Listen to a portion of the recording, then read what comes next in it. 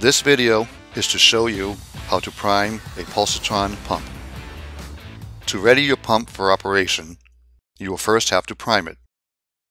Open the bleed valve by turning the knob counterclockwise to full open. This will allow any air or liquid in the pump to be diverted back to the chemical tank, which allows the pump to prime more easily. To start the pump, plug it into the standard outlet, and if your unit is equipped with a hand-off auto switch, place that into the hand position to manually run the pump.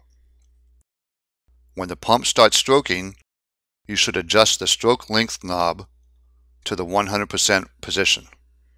Any adjustment to the stroke length should only be made when the pump is running.